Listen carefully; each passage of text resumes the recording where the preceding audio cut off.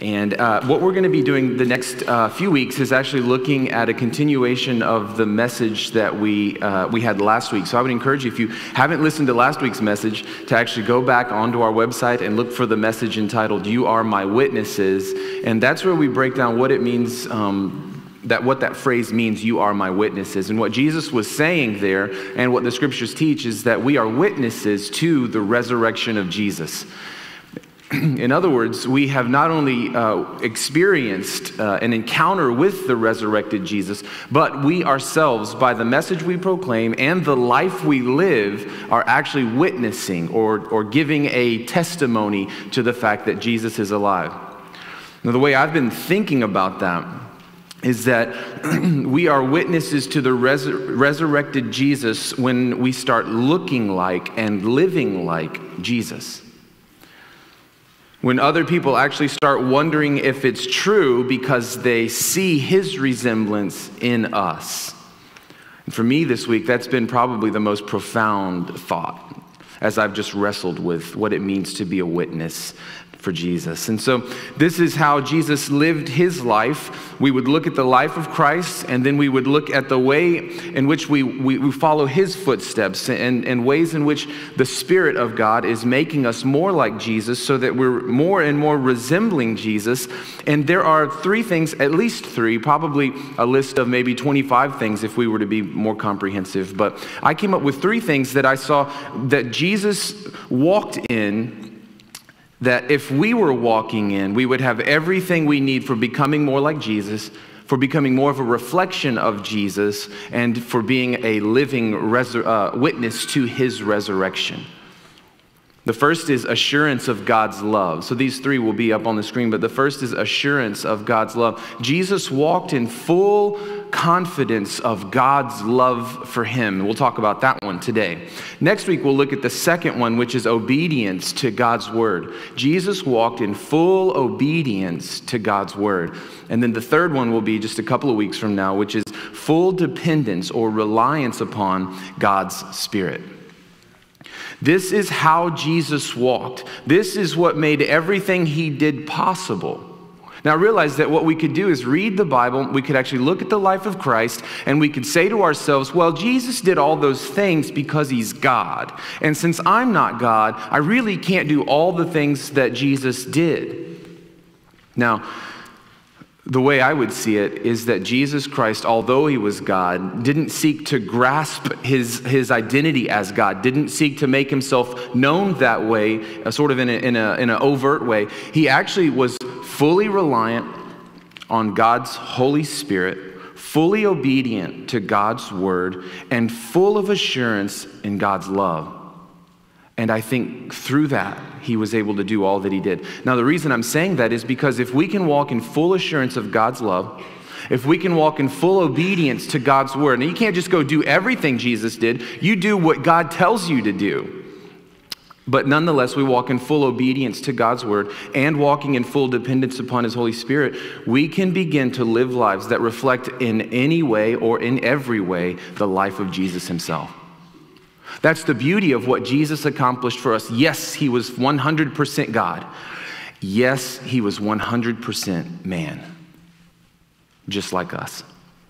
And so as we focus on the first of these three, today we're looking at assurance of God's love. And the reason we're looking at the life of Christ is because I think we can also experience these same things that Jesus experienced and walk in this same truth. And I think this is how, over the next 3 weeks, this is how our lives become a living witness. Not just one of proclamation that Jesus woke up from the dead, that he has risen and that he is alive, but there's actually evidence of his resurrection by the way we live and by the way we interact. Now, the first of those would be assurance of God's love. So let's look at that. In Matthew chapter 3 and Matthew chapter 17, there are two accounts here of the words of God the Father speaking over his son Jesus. And I want to focus on just Matthew 3, verse 17. So just to look at that verse, I want to just focus on that one, and I want you to see the assurance of the Father's love that he speaks over his Son. It says, "And a voice from heaven said, 'This is my dearly loved Son who brings me great joy.'" Do you hear those words? Maybe your version says something like, "This is my beloved Son, with whom I am well pleased." Now, what's interesting, there's a couple of things that I think stand out for me. And the first is that these words of the Father to the Son were spoken about him, spoken to him before his 3.5-year stint in ministry. So Jesus was on the earth for 30 years. Then he has his baptism. Then these words are spoken over him at his baptism. And then he has about 3.5 years of actual, what you might call actual, I guess, but 3.5 years of ministering. And most of the Gospels, actually, 98% of the 4 books about Jesus, Matthew, Mark, Luke, and John, actually are written about the last 3.5 years of his life. In other words, there's just very little about the first 30 years. Now, the reason I'm saying that is because for some of us, we think that once we get to heaven, if we've been good enough, then we'll finally hear words that sound like that. "Welcome to eternal life, my dear loved son, my dear loved daughter. You did a good job and I'm proud of you." Some of us, we're just hoping he says welcome, and then maybe we can just kind of fly in, off the radar a little bit. What I guess I'm saying, and what stands out to me about these words over Jesus, is that actually God spoke these words before he actually went into ministry, before he had things that he could sort of mark as well done, well done, well done. Before his performance, God had already spoken these words to him. And I guess what I want you to see is that God's not waiting until you behave a little more rightly before he's willing to confer his love upon you. Do you see that? These words come to Jesus before his ministry, which tells me that the power in his ministry comes from relying upon the fact that these words are true. So he wasn't trying to earn God's approval.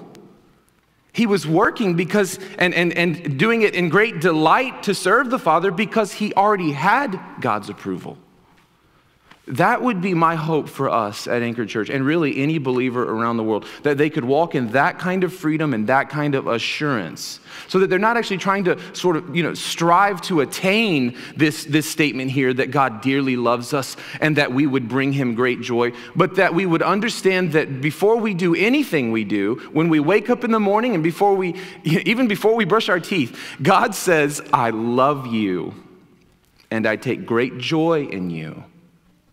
Now, I know these words were spoken to Jesus, but what I want you to see is that when we talk about Jesus Christ dying on the cross and being buried and then being risen from the grave and receiving full acceptance for his sacrifice of God, and then when we come to faith in God and we say, "Thank you, Jesus, for taking my place and my sin away from me. Thank you for your forgiveness and for your love, God. I receive that. I really do believe that." Then what happens in a moment is that what we understand is that Christ took our sin on the cross and he dealt with it. And then in the moment of faith, God gives us Christ's righteousness, his right standing with God, which means that everything that would be true about the standing of Jesus with God the Father is now true about us. If God the Father loves Jesus, then when we're found in Jesus, does he not love us too?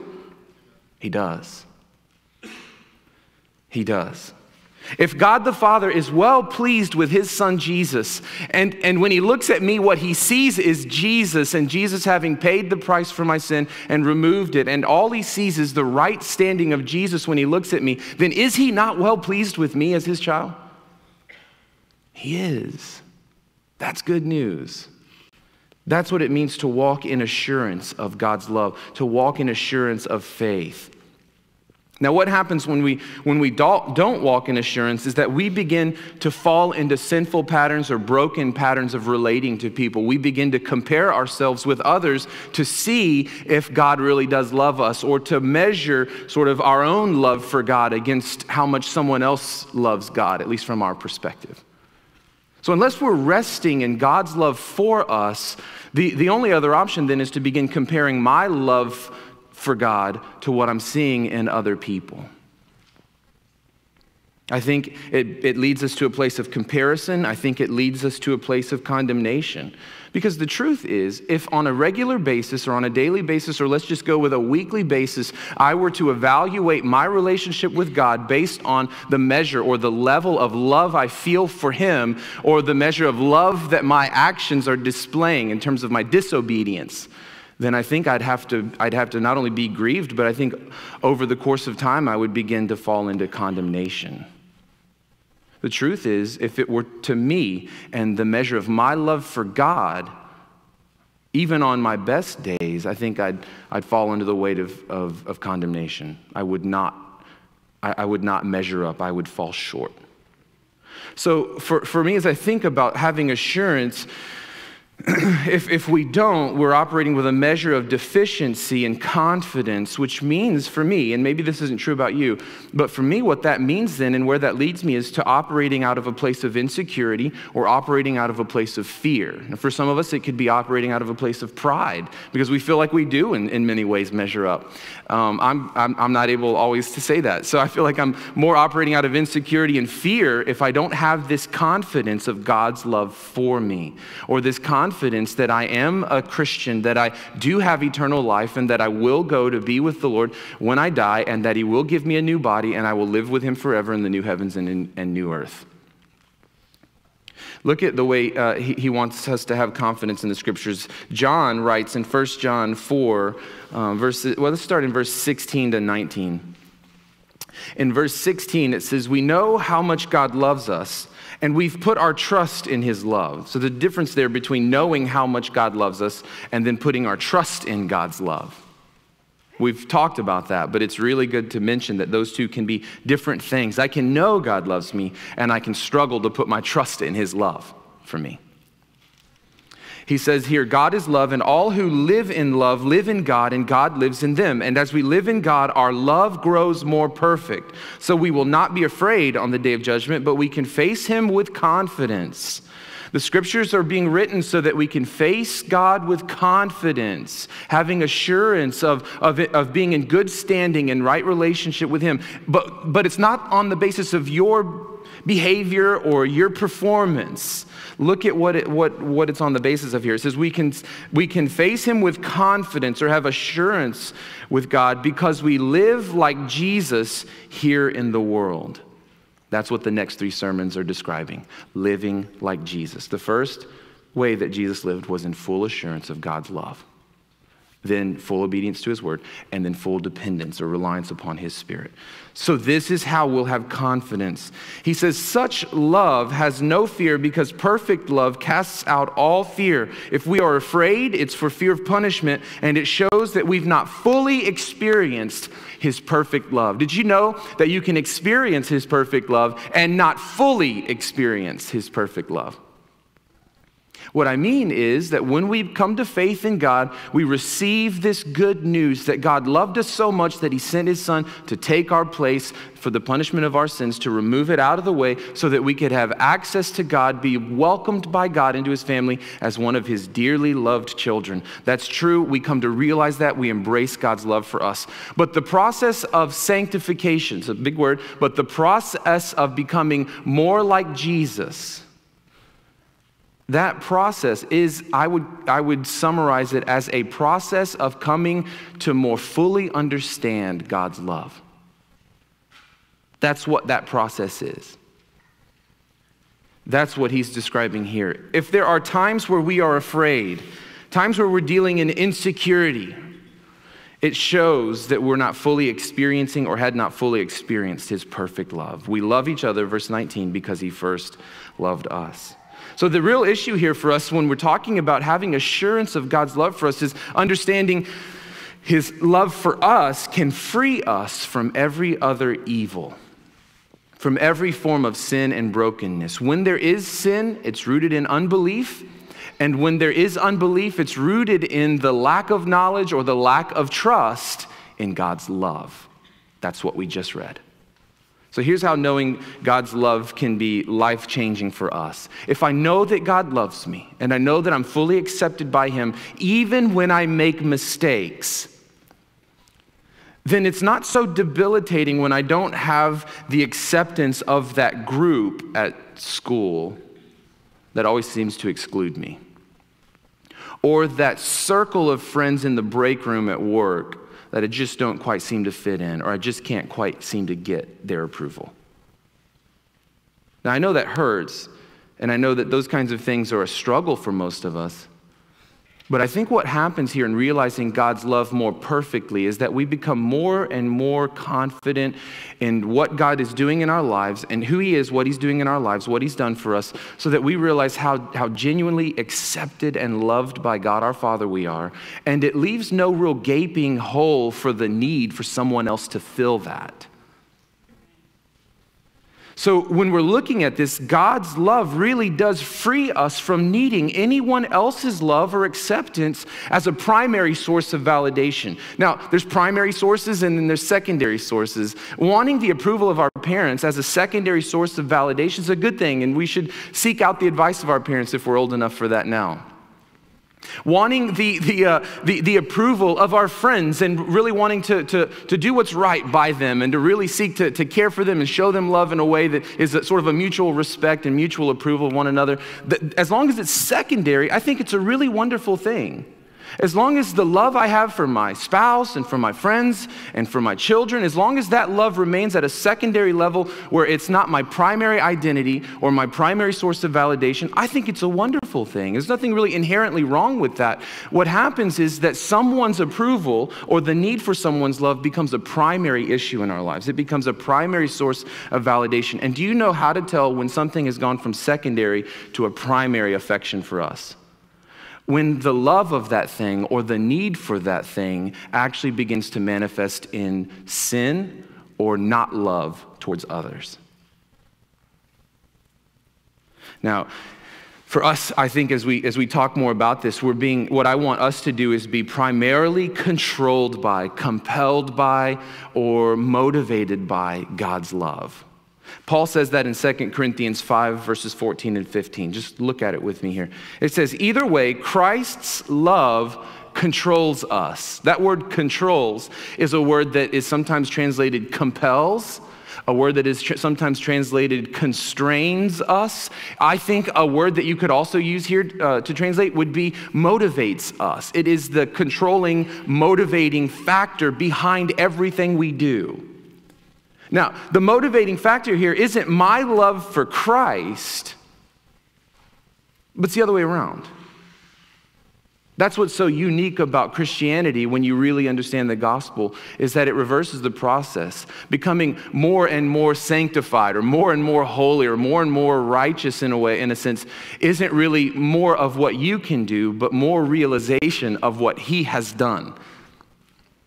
And that prompts the process of becoming more like Jesus. So either way, Christ's love motivates us because we believe that since Christ died for everyone, we also believe that we have all died to our old life. And having died to our old life, he died for everyone so that those who receive his new life will no longer live for themselves, but they will live for Christ who died and was raised for them. Look at Galatians 2:20. My old self has been crucified with Christ. It is no longer I who live, but Christ who now lives in me. So I live this earthly body by doing everything I can to try and please God because I feel the weight of needing to do what's right. Sorry, that was the wrong version. Let me read the right version.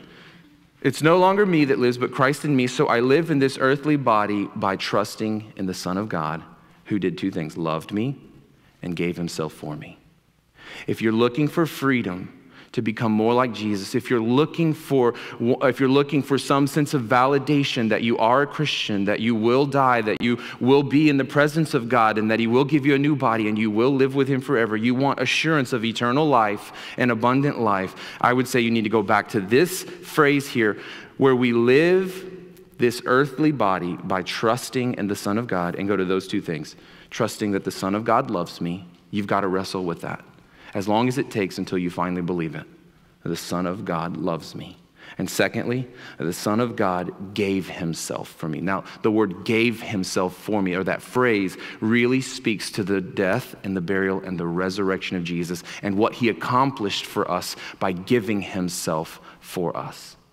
By being the Lamb of God who was slain before the foundation of the world and for our sins. That's what it means. So if you're looking for assurance, you're going to need to go back to those things. We live by faith in the Son of God. We live by faith in him, and this faith in him makes us more like him. And I think that drives a real sense of assurance in our lives. So as we study this a little more, when we talk about having assurance, we can, just so we're clear, first we can actually have this measure of assurance of eternal life with God. It's not uncommon for me to actually talk with someone about whether or not they've ever encountered Christ, or whether or not they've ever received Christ, or whether or not they're in relationship with God, just in talking with them. And for some folks to really say, I don't know that you can ever really know if you're going to go to heaven when you die. Now, I don't use that language. I more or less use the language of living with God forever, or eternal life. That's how I think the Bible teaches it. So as we talk about eternal life, it's not unusual for me to run into someone who really isn't sure and doesn't think anyone can be that sure that they'll live with God forever, even after they die. And what I would say is that there are more than a handful of verses that teach us that we can know, and more verses than a handful that teach us how we can know that we are in relationship with God. So the first point I'm making is that we can actually know. And then to take it further, when I talk about having assurance of God's love, the reason I've phrased it that way is because I want you to realize that when we talk about assurance of faith, or having a sense of confidence that we will live with God forever, I'm really strictly talking about the status of our soul. I'm really strictly talking about whether or not we actually will live with God for all eternity. I'm not talking about a kind of assurance that bleeds into everything else you believe. I guess the reason I say that is because we're talking about a growing sense of confidence in God's love for us. And unfortunately, for too many people who call themselves Christians, they put too much confidence in the other things they believe. And just because my faith in Christ is placed in the right place and I've received forgiveness of my sins, that doesn't mean or that I can assume that all of my actions from that point on, and all of my thoughts about the way the world operates, and all of my dealings and the way I relate to people are as correct as what I realized was true about God. I think in talking with a friend, he shared some notes with me that said that, and I thought this was really good too. You know, Peter, who actually walked with Jesus, one of his disciples, one of his followers, walking with Jesus for 3.5 years, and probably knew him for a lot longer than that, is in relationship with Jesus. His life is being transformed, and it's not a matter of just a few years or so after Jesus is resurrected, and Peter is now one of the apostles proclaiming the gospel and taking the gospel wherever God sends him to go. It's within a few years that Peter falls back into some racist tendencies, some ethnic preference for Jews over Gentiles. And Paul in Galatians actually has to stand up and confront Peter in front of everyone, because his behavior was done in front of everyone, to say we are not allowed any longer to really prefer or to segregate ourselves from those. Christ has actually broken down the wall of hostility. He actually reminds him of the good news of Jesus. I guess the reason I'm saying that is I want us to grow in such confidence of God's love for us that we find all kinds of freedom to go and to do all that he asks us to do. But what I don't want you to hear me saying is that when you come to faith and when you embrace this, that's really all you need to know. You can just go back to your old ways of dealing. How did you grow up in your family? Well, you can export that and import that right here into the church. It doesn't work that way. The truth is, once we come to faith, there's a lot of room to grow.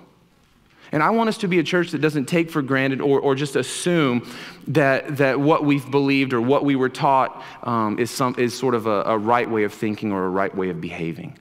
I want us to be a people who are continually learning, continually growing, continually being stretched by listening to others who are different than us, by actually empathizing with people whose experiences might be different than us, and not by assuming anything else except that the gospel is true and I have a lot to learn in every other area of my life. I think this is the way forward for us. So that was just a sort of a caveat here to not have an overconfidence or overassurance in our beliefs or teachings, because sometimes the things that we believe it or not, some of the things that I believe have actually been used to justify poor treatment or injustice of other people. So I not only have to differentiate my doctrine, our doctrine as Anchored Church, from wrong doctrine, we also have to differentiate the doctrine we believe from the bad ways people have used good doctrine. And so as I'm studying this, I think when we talk about having full assurance, there's really only one thing we have full assurance of, and that's God's love for us.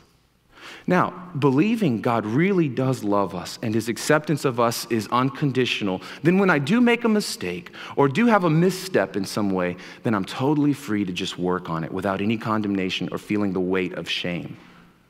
I can look at it and I can say, now this was wrong and you were right and I apologize and I want to get it right. I want to work on this because I'm so free in God's love, I'll never ever be condemned.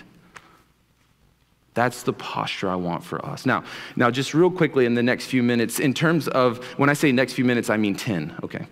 So now in terms of actually being assured of God's love and having eternal life, it seems that followers of Jesus really have asked this question as far back as the beginning of the church. In 1 John chapter 5 and verse 13, it stands as one of the key verses in the book of 1 John. And the way he says it here is that he's writing this book so that we can know something. He says, I've written this to you who believe in the name of the Son of God so that you may know that you have eternal life. This is a verse I would take someone to that might say, I just don't know if you can know. I don't think you can ever really know. I would say, read the book of 1 John, read the whole thing, and read it over and over again until you do know.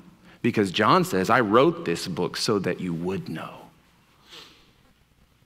You can have assurance that God loves you, that you're in good standing with him, in good relationship with him. And if you have to, read 1 John 1,000 times until you get there. But he says, I wrote this book for that reason. So the burden of John in this whole letter is to teach us how to be sure God abides in us and we abide in him. And the question for us is that are we sure that God abides in us and that we abide in him? Now there are 3 tests that I borrowed from Sam Storms about 3 or so years ago when we did a sermon series on the book of 1 John. And I think those messages may be up on our website somewhere. So you can probably unpack this a little more if you go back to the 1 John sermon series. But there were 3 tests that Sam Storms gave that I borrowed. And these would be the 3 tests for assurance that John actually works through. He says, one is the belief factor. Have you ever believed in the good news about Jesus, the forgiveness, the love and the forgiveness that God the Father extends to us because of what Jesus has done? There's the belief factor. The second one is the obedience factor. Are you walking in obedience to God? That would be another test. And then the last one would be the love factor. Do you love the brothers and sisters? Do you love others? And John uses in his book, he sort of explains all of that and unpacks all of that. But that would be the love factor, these 3 tests that you get in 1 John for actually working through a sense of assurance. Are these things true? But remember, he wants us to be assured of something. So the way most of us would approach this question when I say, are you sure that you have eternal life? We might say, well, I don't know. Do I truly love God enough? Am I doing enough? And John presents it in a way as to say, do you truly know and trust in God's love for you?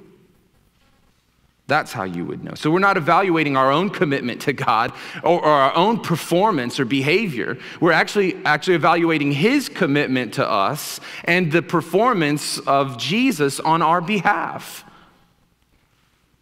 We're evaluating whether belief in Christ's performance has changed our lives. So in terms of the 3 tests, it's not so much do I believe enough or do I love others enough or do I obey God enough or do I measure up in some way, because all of us would say our performance is lacking, maybe even on our best days. What we're talking about is Christ's performance and asking, have I been changed by what he's done for me? Now, if we're really asking, am I a Christian, I think there's an objective basis for discovering or having assurance of faith, and there's a subjective basis for having assurance of our faith.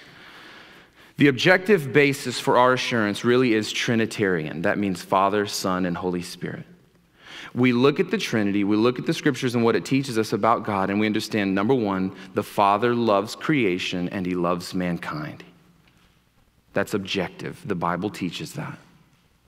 The second objective reality for us that would give us assurance is that Christ's work on the cross and his resurrection from the grave was accomplished to save us. It's his work for us. That's an objective truth. You go back to that. The third is that the Holy Spirit is working in our lives to make us more like Jesus. So if you're saying, I just don't know if I'm a Christian, I don't know if I have eternal life, go back to those three objective truths and wrestle with them. You'll find them in 1 John. I've given you several steps to take already, but you can find it in 1 John. But you go back to those that objective, or having an objective basis for assurance of faith. Does the Father love me? Yes, he does. Is Christ's work finished and accomplished for me? Yes, it is. Is the Holy Spirit working in my life, and can he do that? Yes, he can. And there's an objective basis there, but then there's a subjective basis for assurance too. Once we believe in all that we've just described here, the Father's love and Christ's finished work for us and the Spirit's ongoing work in our lives, then there begins to manifest a subjective basis for assurance in our lives. Meaning it's actually evidence we can see, and I would think it's rooted in those three tests I gave you. There's Jesus, the objective basis for assurance, and then there's us becoming more like Jesus, which is sort of an ongoing subjective basis for assurance. That would be the belief factor, the obedience factor, and the love factor. The reason we need assurance in our lives is because we're probably craving to have God's affirmation. We do want to know that he loves us. We want to know that we're in close relationship with him. And as we look at this notion of assurance, what happens in our lives with the objective basis and the subjective basis is if we don't feel like we're sure whether or not we have eternal life, we almost always go first to the subjective basis for assurance. We almost always go to those secondary things, and we look at ourselves and we go, do I believe enough? I don't know. Was that real prayer or fake prayer? I don't know. So do I love others? I don't know. Sometimes I do, but sometimes I don't, so maybe I'm not. Am I really obedient? Yeah, one day of the month maybe, but not always. And so I'm struggling. And we go to these subjective bases for assurance and try to work our way back to the subjective working our way back to objective. And I would say, no, as Christians, let's go, as believers in the good news of Jesus, what he wants for us is to work the other angle, to actually start with objective faith until we're confident that Father loves us, Christ's work was finished for us. We are fully accepted by God, and the Spirit will do his work in us. And from there, the secondary basis of assurance just begins to manifest. You don't have to try to love people. You need to believe the gospel and let that manifest love for people. You don't need to try to believe harder. You need to listen to the gospel of Jesus Christ until it dawns on you that it's true. Then you're walking in belief. Same with obedience. You don't need to try to obey just to obey. You listen to the gospel, you believe the gospel, and it does something at the motivational level that enables you to walk in obedience. So this is fruit, and this is what we believe. This is the cause, and this is the effect. Now, there's like 6 sermons in here. So the sixth sermon here is that assurance and good works are actually directly proportionate. Now, that's a math term. I'm a math major. Was anyone else a math major? No one. Everyone hates math. That's awesome. Well, I'll just leave now. So good works and assurance in our lives are directly proportionate. That means when one goes up, the other goes up. What happens in our lives when we actually believe the objective basis for acceptance with God or assurance with God that we're a Christian, that we have eternal life, when we believe those truths about the Father, the Son, and the Spirit, it begins to produce these effects. And these effects begin to reconfirm that we do believe these truths. And when we're reconfirmed and reestablished in our faith, it produces even more fruit. And it's this ongoing cycle. And I hate to put it this way, but it's a case of the rich get richer. It's a case where when you really go to the objective truth and rest in it, when you're really embracing the gospel for all of its good news, it begins to produce an effect in us that gives us even more confidence. And even more confidence leads us to even more belief. And even more belief leads us to even more confidence. So they're directly proportionate. And I think in the case of those who really don't have assurance or are really struggling, well, that's because we're probably lacking in either the faith and objective basis, faith in the good news of the Father's love and the Son's work and the Spirit's work, or we're looking at our lives and we see that it's lacking in those three tests. There really isn't a lot of belief. There really isn't any obedience. There really isn't any love. And what that does is it begins to actually fuel uncertainty in our lives. So when someone says, I'm not sure if I'm a Christian, then I always start with objective truths. Well, have you ever believed these truths, that God loves you? Have you ever believed that Christ did this work and I explain it? Have you ever believed that God's Spirit could come and finish that work in you over time? Well, yeah, no, I've never believed that. Well, let's believe that. And then I walk them through the gospel. If they have, then I would say, so what you're telling me then, I guess, is probably that there's just no evidence of it in your life. Yeah, actually, there's this sin or this sin pattern. And the reason I'm saying this, because if good works and assurance are directly proportionate, so that the more that we see of good works, the more assurance we have, and it just keeps cycling into more and more, then assurance and sin or unbelief are indirectly proportionate.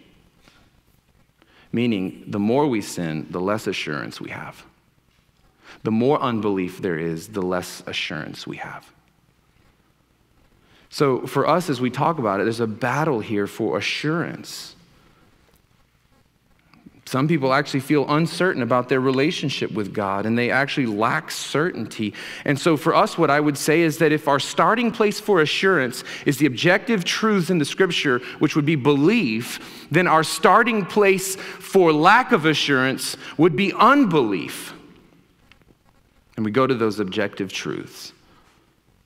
You remember last week from John chapter 6 and verse 29, the Pharisees, the religious leaders said, okay, Jesus, you're talking all this stuff, but what do you want us to do? What should we be doing then? And Jesus in John 6:29 says, this is what you need to do. Believe in the Son of God. Believe. And this belief is what God wants you to do. So how do we regain assurance? We go back to those objective truths, and then we pray and we rest until those truths begin to actually make fruit in our lives. That's what we do. So when we're searching, we look for the Father's love, the Son's sacrifice, the Spirit's ongoing work. And I might ask, is there anyone here who struggles with assurance? Lacking this real confidence in either God's love or that Christ's work was done or that the Holy Spirit isn't done with you, or maybe he is and you're not sure because this was the last time probably that you did that same sin and he's just not going to take you back. Maybe there's that measure of insecurity or lack of assurance in your life. And I guess what I would say is that we evaluate all that Christ has done for us. You might hear me saying, well, then work harder, do better. You got this week, man. Just turn it around. Don't do that thing again. Don't think that way again. Don't have those emotions. Suppress them. Just keep going forward. You got this. That is not the gospel. The gospel is repent and believe. That's the gospel. Turn from those things and embrace all that God is and has done for you. Look at 1 John chapter 5, verses 4 and 5, last verse. 1 John chapter 5, verses 4 and 5. For every child of God defeats the evil world. I would include religious and irreligious ways of thinking. Every child defeats this evil world, and we achieve this victory through our determination. No, I have the wrong version today. I don't know what's going on with this. We achieve this victory through our willpower. No. We achieve this victory through faith. That's it. So I'm not going to argue with you about whether you need to put a filter on your computer. You can do whatever you want to do. You're losing this battle because of faith or lack of faith. I'm not going to argue with you, about what measures you need to put in place to safeguard you against whatever negative emotions you've got or negative thought patterns you've got. All I'm going to do is point you to the good news of Jesus and say, I think there's unbelief somewhere here. Let's find that. Let's root that out. And then belief in those objective realities are going to manifest themselves in all kinds of wonderful ways that give us even more confidence. But let's start with belief. In 1 John 5:4-5, he says, "For every child of God defeats this evil world, and we achieve this victory through our faith." Faith is the victory. And who can win this battle against the world? Only those who believe that Jesus is the Son of God. We're not looking for assurance that we love God or that we've been good enough. We need to look for assurance that God loves us. And that because of Christ's performance and sacrifice for us, it's good enough to give us forgiveness, good enough to give us full acceptance as his children, that we are accepted by God. So where are you? What degree of assurance do you have? What are you looking to as a basis for salvation? And I would ask you, would you want to be sure of your status with God and your relationship with him? Do you believe the things we're talking about? Why wouldn't any of us be sure of these things today? Why would we walk out with any uncertainty? Let me pray.